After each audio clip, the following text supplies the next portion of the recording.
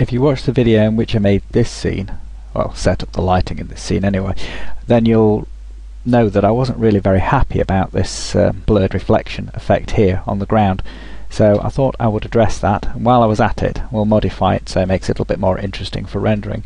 So I'm going to get rid of the dragon there, and I'm going to try and bring something in from DAZ Studio, which is not a piece of software I'm terribly familiar with, but I keep having a go at it. So this is the figure. What I found I need to do is get rid of that figure. Then if I go to the content, and I can load in something that's already there. So this is like a pre-built dressed model scene setup, I think. If I've managed to do that right, or I've not selected the right thing. No, here I need to get this scene one. I don't know what the other thing was I selected on there. Oops. So I did say that I wasn't that familiar with this software, so that's my excuse. Okay, right, see if we can do this right this time. Right, I've got the scene. I'll just zoom away. Right, with the model selected, I'm going to choose a different pose. There's some like pre-made poses here. I want a lying down pose because that way she's. Which do I do? I'll turn limits off. See what happens. Hello, where's my figure gone?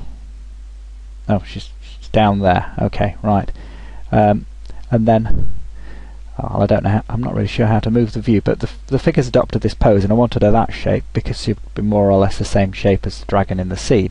So if now I'll just send to Bryce, and then hopefully when she's done, she'll be converted and enter the scene. She's a little bit smaller than the dragon. I need to, if I select a bit of her and scale it, then she'll lose her hair and clothes, which is a bit embarrassing. So what I'll do is I'll just select everything in that axis there and group it together, then everything will stay together. So I'll scale her up a bit and rotate, oops, not that way, rotate her around. And I think she's underground at the moment, so if I lift her up with that control there, I can see this wireframe shadow. My aim is to get it so it looks like a hand is on the surface and not going through the infinite plane. I don't know whether that is or not. It can be quite tricky to get that bit right there. Okay, well if I switch the preview mode, so in render options I'll lower to the 4 rays per pixel because I know it'll struggle with her hair transparency. So if I just render that bit, it looks like she's touching the surface. I'm now going to change this material for the ground plane, which caused the trouble last time. So I go to Material Lab, I'll reset it so it's just the default grey. So I'm just checking the value on that, and I'm going to have 100 diffusion. I'm going to use reflection. I'm going to use 50 reflection, so it's not super reflective, and metallicity, so that dulls the colour depending on the angle that the camera's looking at it. So it's brought some of the grey through into the reflection.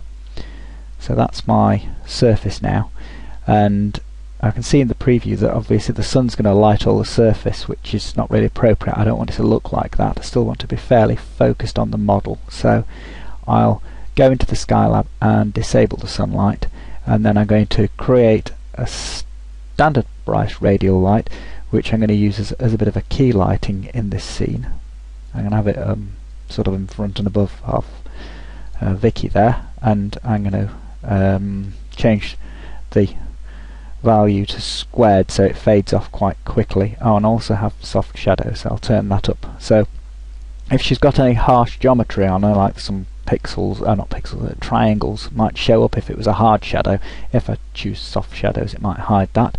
I'll look at my render options.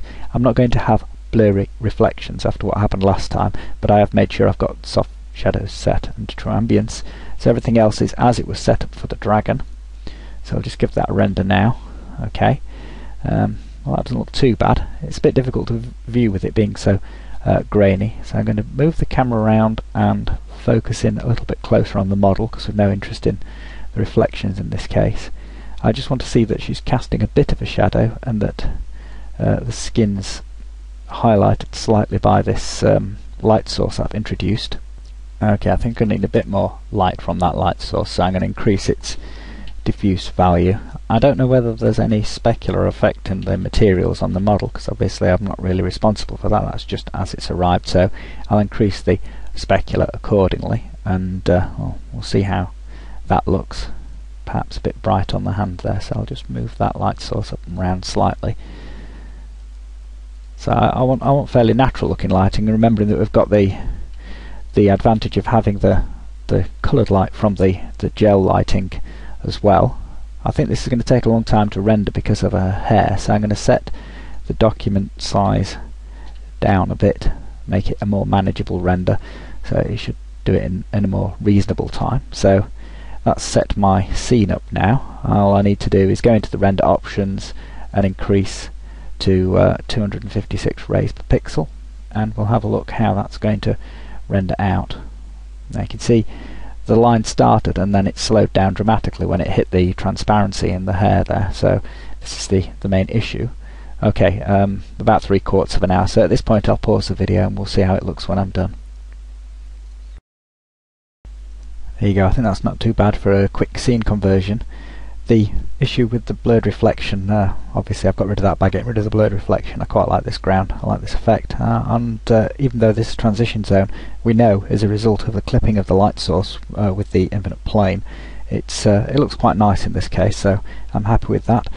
The only issues that I can see directly looking at it is, well, there's this, if you can see this, it's like a pixelization effect. It's actually some artifacts coming from the geometry of the model, and I think this is due to an issue that Bryce has with object mesh smoothing. It's something that cropped up when you're looking at the curvature feature. I won't really talk about that now because it gets a bit involved, but I think that's what's causing that problem there. But other than that, it all seems to have worked out quite well. The hair's getting a little bit lost into the background, but oh well, you realise these things after you've rendered it. The soft shadow effect here, I think, was suitable there and there. It's not too obvious, and we've still got quite good ambient definition in these shadow regions that are lying outside the scope of the radial light. So yeah, that'll do.